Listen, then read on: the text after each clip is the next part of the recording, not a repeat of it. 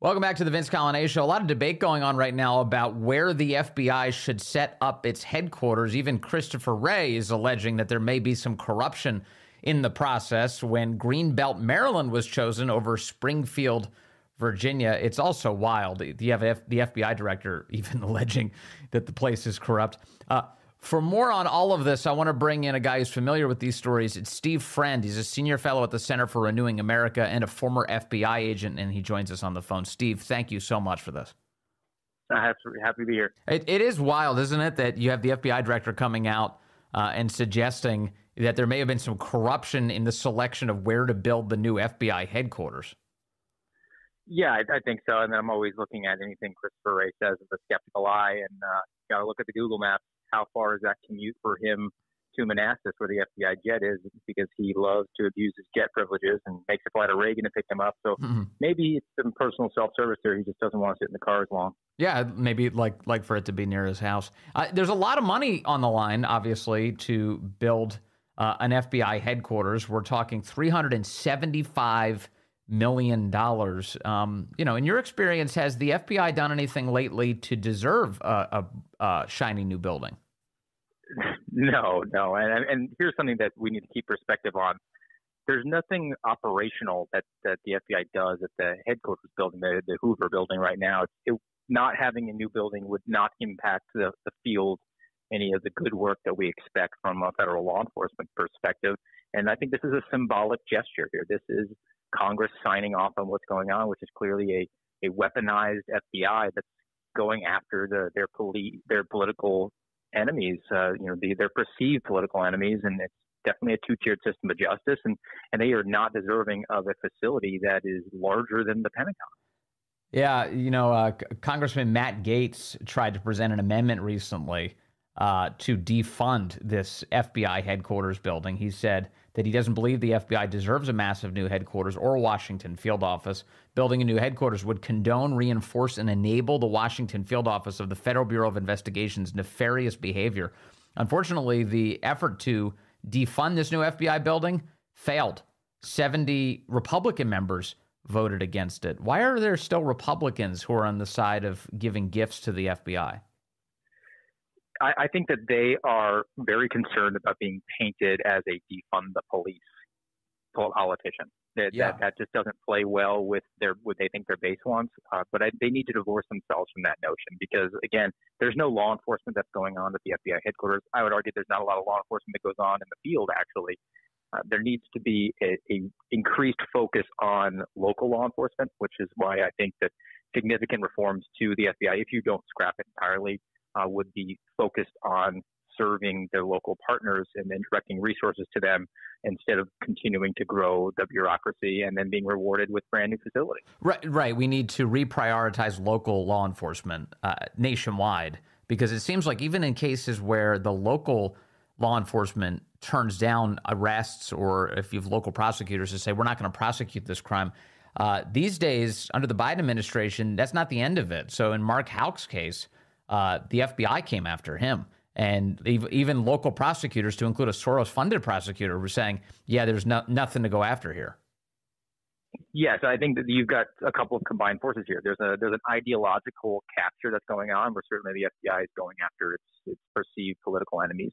But there's also pressure because they have a quota system and they have to hit their numbers, and this is why they look for the low-hanging fruit. And the FBI hasn't had any of those headline-grabbing cases that came out where people said, wow, that's great job. That's good. A solid, complex investigation by the FBI. Normally what you're seeing them is touting that they stopped some sort of serial armed robber. And then when you dig into the details, you find out that local police arrested somebody who robbed 2 auto repair stores in one day. And it was 3 years ago. But the FBI came in and adopted the case and just has it in the books for a few years and then got their press release after the fact. And they're counting on people not actually digging into the details. They don't really do the complex investigations that we expect of them, and they're represented on pop culture through TV and movies. What did you make of, there was this last week, there was a manhunt in central New Jersey for a January 6th suspect. They shut down an entire community in central New Jersey. They told people they needed to shelter in place. The FBI never indicated that the man they were looking for was a threat to the public. They never said that out loud. They just told everybody to shelter in place. They had an overwhelming show of force, SWAT teams all over the place, helicopters in the air. It seems like a pretty dramatic, theatrical use of force that was never necessary. What's your view? I concur with that. Look, this is the process becoming the punishment, and it's being applied to specific subjects of investigation, particularly those who were accused of committing crimes on January 6, 2021. There are a host of options that the FBI has to bring anyone into custody, and as the premier law enforcement agency for the country, they should pride themselves on doing it using the least amount of force necessary. And this is sort of the crux of one of my whistleblower disclosures that I brought forward. They were using too much force. It was presenting a risk to the public safety, to the actual FBI employees. You can call someone on the phone and say surrender. You can use local law enforcement assets. You can use surveillance. And when the guy drives to work, maybe just pick him up when he stops off to get a cup of coffee and gas up. There's all these options at your disposal. But the default now within the FBI, especially when it comes to these politically charged cases, is send in the tactical team, because no one wants to brief up to the 7th floor of the Hoover building that they did anything less than use the maximum amount of force that they could when they're dealing with these evil, vicious, violent terrorists, as they label them. How much of this force and fear, the creation of fear here, is designed to suppress political opposition? I mean, in the sense that, if somebody sees this and they're conservative, they hold back on even expressing their views in their neighborhood because they see what the FBI does to people who vote the wrong way. It has an enormous chilling effect. That's what the FBI is all about these days. All their actions against these January 6th defendants, their actions against whistleblowers. It's all to prevent others from coming forward and voicing their opinion, as there is a right to do as an American citizen. And that's not in keeping with traditional law enforcement. Law enforcement is supposed to be about the process. You bring someone into custody after you properly investigate them, and then you leave it up to the court and a jury of their peers to decide their fate. But now the FBI has taken on this new role where they're going to actually punish people before they have their day in court, and that's just outside of its purview. It's outside of its prime directive as an agency, and it's very disturbing here, especially when they are choosing who they're going to apply this to. Let me ask you about what's happening with some of these Democrats that the FBI has been going after lately. It's kind of interesting, and I'm so cynical that I'm skeptical of all of it now. But they're going after Bob Menendez. They say he has a bunch of gold bars. He had relationship with the Egyptian government, and it's just a good, earnest case of stopping corruption. Obviously, Bob Menendez is notoriously one of the most corrupt senators in all of Washington, so he fits the description, no question. They're also going after Eric Adams, who I should note is a pretty big-time Democrat critic of the Biden administration when it comes to their border policy. And this week we found out a lot of information about they're now investigating him, and they've seized his devices because they want to see whether or not he accepted money from Turkey in exchange for help in his election campaign to become mayor. Are you skeptical of the public stories when it comes to these Democrats and the pursuit by the FBI? I'm always skeptical nowadays what the FBI is doing, and you just look at those particular candidates. They're not really useful to the Democrat narrative anymore. Obviously, Mayor Adams has been critical of the Biden administration's handling of the border, and they need to do what they can to put him into the penalty box on that. And like you said, Bob Menendez, for a long time, there have been allegations of corruption against him, and now just conveniently that there's a lot of criticism against the FBI and the DOJ for sort of being a two-tiered system of justice and only going against perceived conservatives. They conveniently throw this one out there. I think that they want to have that tit-for-tat narrative where they say, look, we're equal to applying the law. But the fact that those cases have been on the books for so long, and it's just a very convenient time for them to drop that. I always have a dubious perception of it. And I also compare this to the recent leak about the anti-government, anti-authority, violent extremist label that the FBI has. Now, on its face, it looks like this is a big revelation that the FBI might be targeting conservative Americans. That term was being thrown around for the last 3 years inside the FBI, but they've conveniently tossed it out there now to a sympathetic media source. They're going to take their lumps from Newsweek rather than shows like yours. And they're going to say, look, we're going to issue a caveat. We're not going to investigate First Amendment protected activity. But again, this is out there. This is in the system. This is in the ecosphere. And it's going to have a chilling effect on people because they don't want to fall into the crosshairs of the FBI. Yeah, there's also this kind of routine where we hear announcements from the FBI or leaks that they seem to be chasing a phantom menace of some kind, that, oh, there's white nationalism all over the place and violent extremism, domestic violent extremism that we're chasing down. But we never hear reports about, what are you doing to stop the actual violence and civil unrest and uncivil unrest around the country? So you're looking at Antifa violence. You look at Cop City in Atlanta, the efforts to try and stop police from building a training center there. You see all of this pro-Hamas violence that's taking place across the country. You just saw this week an attack on the DNC headquarters, a riot there by Democrats, anti-Israel Democrats. And then this week we also heard from FBI Director Chris Wray that he's apparently deeply concerned about the terror threats posed by all of the people pouring across our border. If that's the case, why is the investigation into January 6th the biggest one the FBI has ever conducted? Why are we not actually prioritizing the real threats? Because the FBI is not about actually combating crime and bringing the numbers down. It's the human nature of working smarter, not harder. You have one case with January 6th where they can manipulate the stats and hit their quota figures. So we have one case with lots of subjects. Well, we're going to manipulate it to look like there's thousands of actually individual cases around the country. And the person didn't really do much. They've been cooperative. The evidence against them is on video, and it was them walking through the Capitol. But we can claim that's a domestic terrorist, and ergo go back and say, look what all the good work the FBI is doing. And here's one figure I'll throw at you.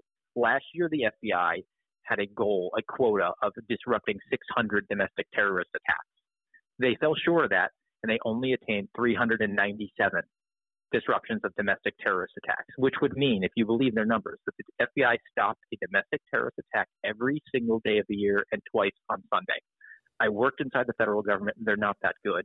The threat is not that high, but again, it's playing with the numbers, and that is not honest. That's giving a false perception to the American people about what the actual threat is, and they're not addressing the threats that we're seeing in front of us every day, right, with attacks on crisis pregnancy centers and the DNC and these Hamas riots. Yeah, totally. So when you create quotas like that, we're going to stop this many domestic terror incidents, but you don't have enough to justify it. How often does the FBI just start planning terror attacks and then saying that they stop them? All the time. It's been consistently. You just look at any sort of narrative. It's been going on for decades. And look, counterparts on the left have been saying the same thing. The FBI entrapped multiple Muslim Americans after 9/11. It's always someone who is a vulnerable person, maybe not intelligent, maybe English as a second language. They're lonely. They have something that the FBI is able to push and then introduce either an undercover or an informant to push someone to make an agreement to participate in something that's violent, and then the FBI cracks down on it. It's an entrapment scheme that is a tried and true tactic from the FBI, and now it's evolved from Muslim Americans to what they're characterizing as domestic violent extremists, and now this agave label, who are people who have a perception that the government might be having some overreach, or it might have some negligence, or might have some legitimacy issues through the electoral process. So essentially, if you think that mishandling the border or making COVID mandates for public transportation, or you have questions about mail-in ballots, you are perceived to be a threat, and they can entrap you into a scheme.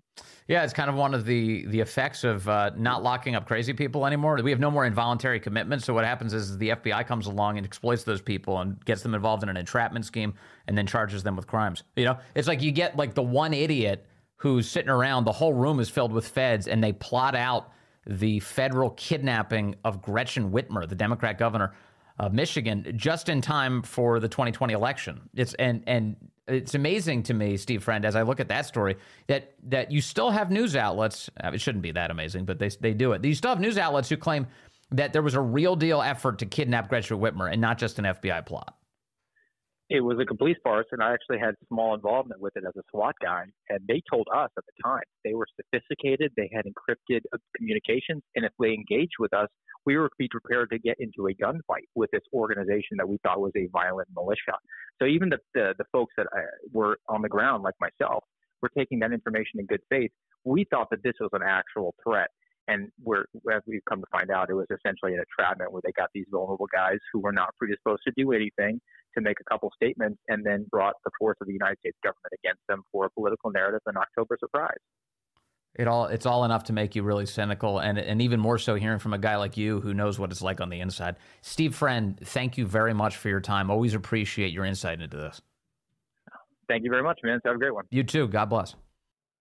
Well, here's a demented story out of a college in Tennessee. The New York Post reports that there's a Tennessee college chaplain who tried to organize a BDSM 101 workshop for students featuring a local dominatrix to discuss how to safely engage in the sexual practice, but the school quickly pulled the plug on it. How did this happen? So if I'm understanding just the first paragraph of this correctly, you have someone whose job it is to be a religious leader at a Tennessee college who's teaching people how to beat each other up sexually. I'm sorry, what is happening here?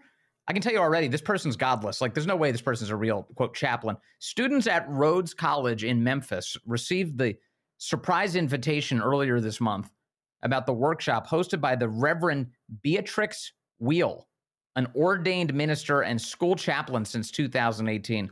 Oh, you see, Beatrix is a woman. This is a priestess we're talking about, who has been a school chaplain since 2018. Chaplain Beatrix will host, this is what it says on the invitation. Chaplain Beatrix will host a local dominatrix to share wisdom on how to safely, sanely, and consensually learn about bondage, discipline, domination, sadism, submission, and masochism, it reads, according to the outlet. There will be an opportunity to ask questions anonymously, the November 10th invitation added to the roughly 2,000 students who attend the liberal arts college affiliated with the Presbyterian Church. The event was scheduled to take place Wednesday in the so-called Interfaith Lounge, but was canceled within hours of being posted by the chaplain. Isn't it weird that these schools, that Presbyterian is supposed to be a Christian school, right? They have an Interfaith Lounge. Shouldn't they be teaching the elements of Christianity to the school, to the students, instead of, having the Interfaith Lounge and that's where you learn how to beat each other up? That's crazy. The quote, the proposed event was canceled Friday as soon as it came to our attention, says college representative Linda Bonin. The event was not vetted through appropriate approval channels. No such event is planned for our campus. I'm looking at this picture of the Reverend Beatrix Wheel. This girl cannot be older than 30. She's not, I don't think she's out of her 20s. She's wearing a priest collar. It looks like she's got some sort of mockery of the Virgin Mary on her shirt. What is this? Did you say demonic? Yeah, it certainly seems like that. That's happening all over the place, isn't it? Quote, we recognize we need to do some work on our event approval processes, so we were reviewing that. We will make changes as appropriate. How about making changes to your college's chaplain, the Presbyterian chaplain on your campus, Chaplain Beatrix? She's been there since 2018. You didn't know she was into beating people up? Let's see here. One student called the proposed workshop absolutely ridiculous. Quote, I don't think anything sexual like that or any seminar like that should be held on a college campus, the student said, telling Fox 13. Even though this is a private school and they can get away with it, I don't think that that's where that belongs. Not here, especially at Rhodes where I go. I'm not proud of it. Conservative columnist Todd Starnes reportedly slammed the idea, said that many parents, alumni, and donors were incensed with Wheel for trying to host it. A Fox 13 Facebook post about the event garnered more than 400 comments, many strongly condemning the chaplain and calling for her ouster. But others supported her, and many students didn't appear to have a problem with her idea. Honestly, it just wasn't a really big deal. No one was really talking about it, said a senior who wished to remain anonymous, told the Commercial Appeal. That's the name of the publication that took the quotes here. One of my friends texted me about it, and I was just like, oh, she's bringing a dominatrix. That's kind of funny. We should go. What? Doesn't this just drive you crazy? So it's these government-funded institutions, Presbyterian colleges. You've got priestesses teaching kids how to beat each other up in sexual situations.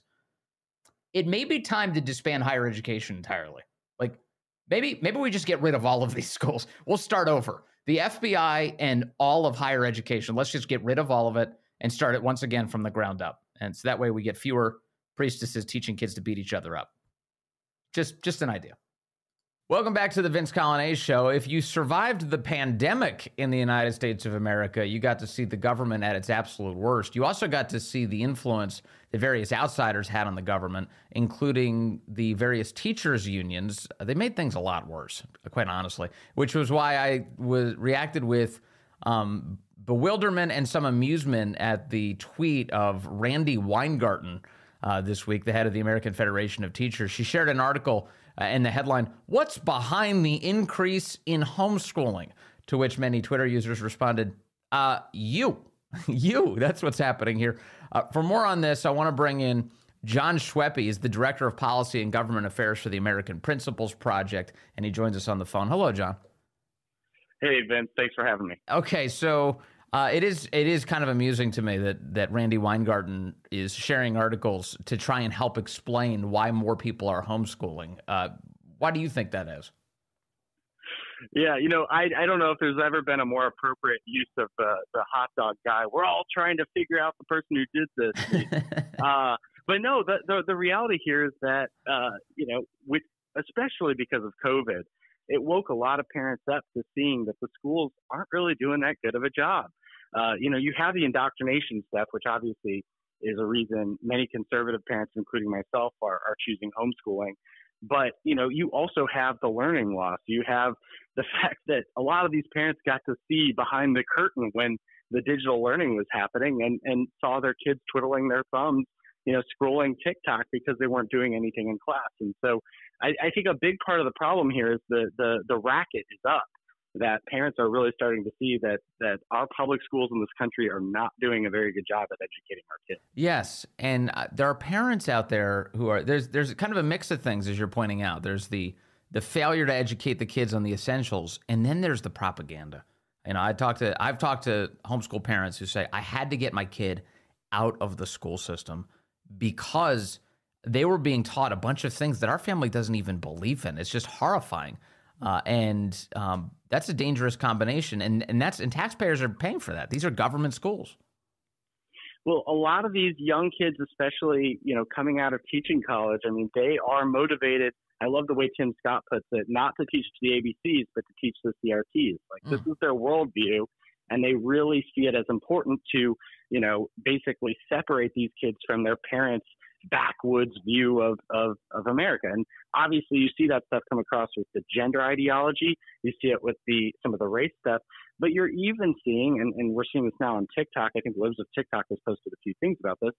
These are folks advocating against Israel and for Hamas and some crazy, crazy stuff. So, again, parents are just not into that. They want to be able to have faith that their teachers, the vast majority of teachers are good, but as these activists really start to rise up in their ranks, for sure, it hurts the entire, idea of public schooling. Well, yeah, and it only takes one teacher to mislead a child and lead to some very damaging consequences. This is what you're talking about, critical race theory and this twisted gender ideology, and a lot of this just teaches loathing, doesn't it? It teaches hatred. It teaches people to hate themselves, hate their bodies, for instance, in gender ideology. It teaches them to hate themselves perhaps because of their skin color, or to think of themselves as victims of a system because of their skin color. It teaches national loathing, where they have to resent America and its history. It's about instilling hatred in children, and that's how you destroy a country. That's absolutely right. And really what you're seeing is American madrasas. It's just very strange to see it pointed at America itself. But I just find it so revealing. A lot of folks have talked about TikTok's role and pushing the pro-Hamas, pro-Al-Qaeda stuff here. But I really think the schools are a big part of it, because they're the ground that's really kind of setting this up to where kids are thinking, they're not having a conversation at home with their parents about Israel. They're having it at school. And then all of a sudden their parents find out their kids are Hamas sympathizers. And no wonder they're not necessarily excited about sending them to public school. Yeah, I hadn't even contemplated that. What's the conversation like right now about all of these issues inside of so many schools across the country, especially in these left-wing districts? But it's not isolated to just the most left-wing school districts, is it, John? No. This is something you think if you're in a red state or in a small town right now that you're safe. But a lot of these teachers, they're as I said, ideologically motivated. to really kind of separate kids from their parents' ideology. And so, they believe it's their job to educate kids about, the woke ideology. Maybe they aren't getting exposed to it enough at home. And, they'll couch this in red state communities and conservative communities. They'll couch this in liberalism, right? It'll be all about exposing them to new ideas and that sort of thing. It won't be as authoritarian, but it's still there. And folks need to be aware of that. You are not safe. If you're in a public school, you have woke teachers there. It's just a reality. And that's why these school board races, and that's why this pressure is so important. Talk about homeschooling, if you will. How successful is it as a practice? What have parents discovered, especially parents who are doing it now since the pandemic? I've got more questions for you on this subject, but it seems to me that a lot of people are trying it for the first time.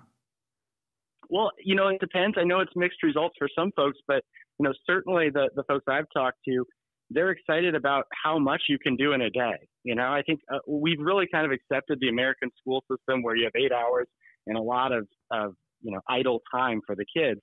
And, a lot of these homeschool parents are doing, okay, we're going to do 90 minutes of lessons and then do a field trip. And their kids are learning way more in a day than they would, in the public schools. So I think it's exciting. And, again, it's really important as you're raising kids to have that strong parent-kid relationship. And I think that's instilled when you do homeschooling. So I think it's a really good thing. Now, Jon, we're talking to Jon Schweppe with the American Principles Project. Anytime something good begins to blossom in the United States, the left tries to figure out ways to snuff it out. How at risk do you think are homeschoolers and homeschooling parents to the left's appetites? I can easily envision, and in fact, I feel like I've seen stories where you have lefties who think that parents are doing something awful by trying to homeschool their kids and need to be taken out. Well, they're going to really try to focus on the credentialing aspect and say that parents just aren't as qualified as teachers to teach history or math or whatever. And that's obviously a bunch of bunk. A lot of kids are learning how to read at home, not really in the school, right? And so I think parents need to give themselves a little bit more credit. But that is the strategy. I mean, they're gonna come up with some stories about abuse. They're gonna come up with a lot of backwoods religious conservatives so they can kind of demonize it. Yes. But they want to basically use their credentialing system to say that parents are not experts in parenting, and so they shouldn't do it. Also, like in my house, I send my kid to a Catholic school, but in my house, like my kid teaches me things occasionally from just stuff she's read.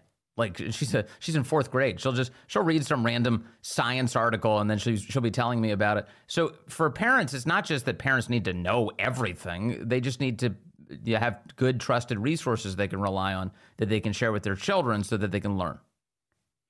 Yeah, I think so. And the thing about homeschoolers that we've run into is, you always have that conversation after school with your kid of, hey, what'd you learn today? Nothing. Yeah. And with homeschool, you're always having conversations with your kids about all sorts of things in the world. And I think it's a really good thing. That's true. And then you can reflect on those in real life, practical applications, because now you were a part of that lesson. And that weekend when you encounter something that has to do with it, you say, hey, remember when we were talking about this? This is exactly how it works. Or you see something in the news, it creates a much more holistic learning experience, I'd imagine.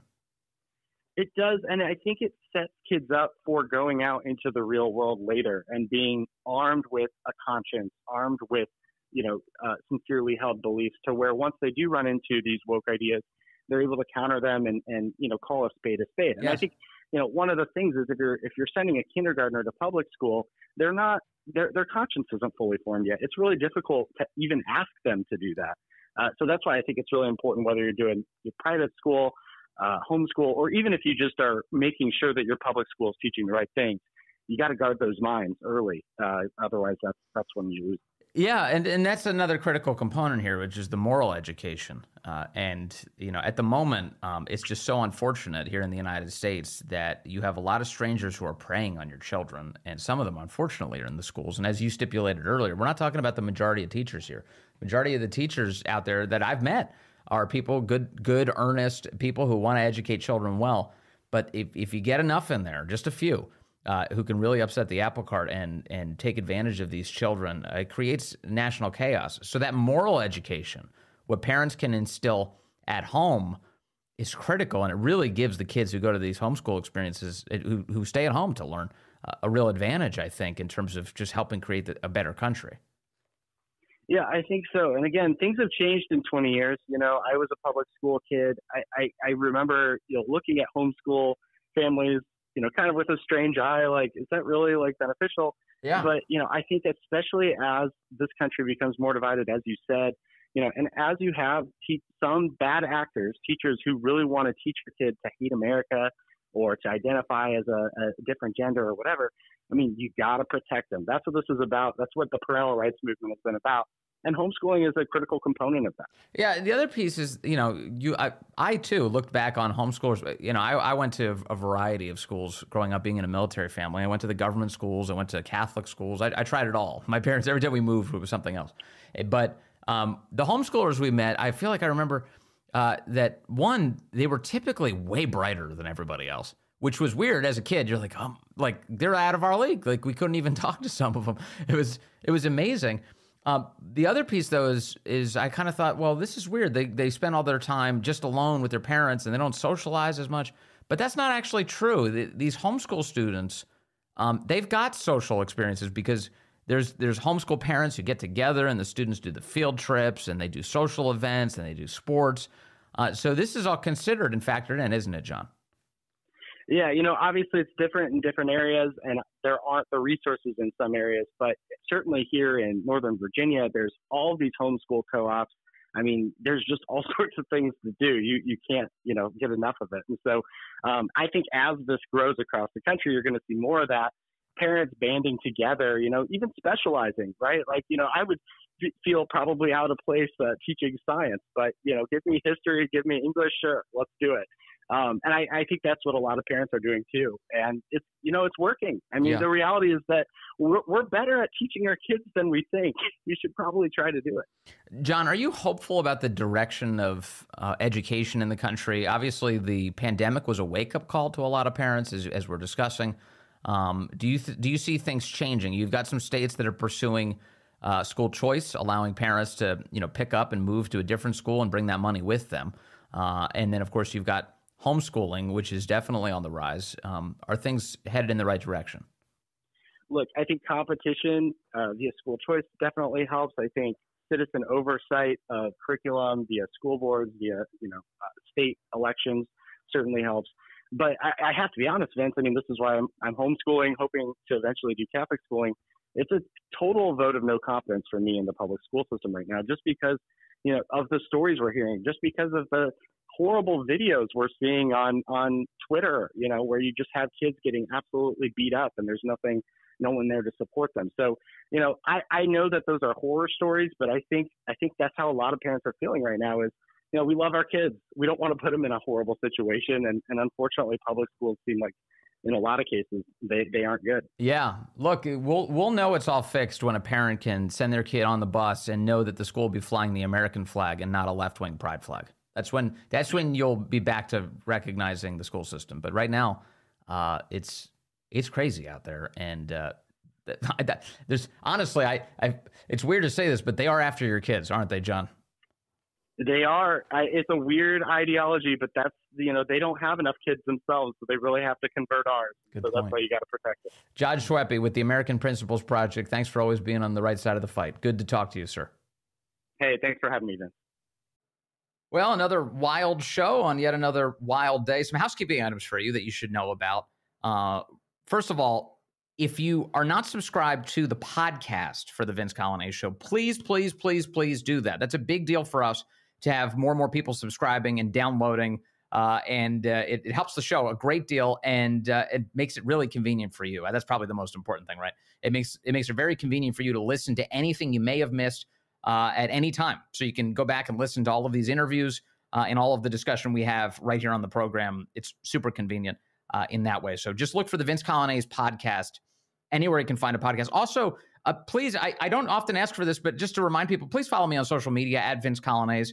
I've got a Twitter handle there. I try to share fun stuff, interesting stuff, breaking news, and typically you're going to get an advanced look at some of the stuff I'm going to talk about during the program because it's usually whatever I'm obsessing over during the day.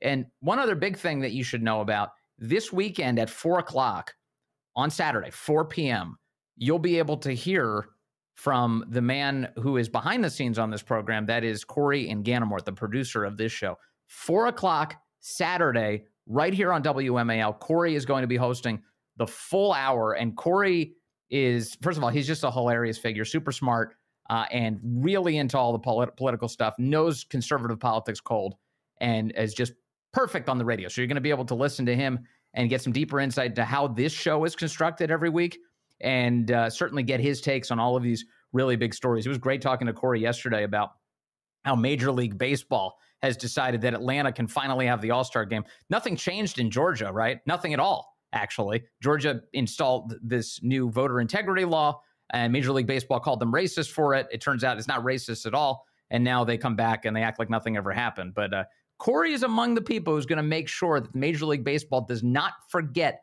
what they did. More this weekend. Corey will be on at 4 o'clock right here on WMAL. In the meantime, the great one, Mark Levin, is up next right here on the legendary WMAL.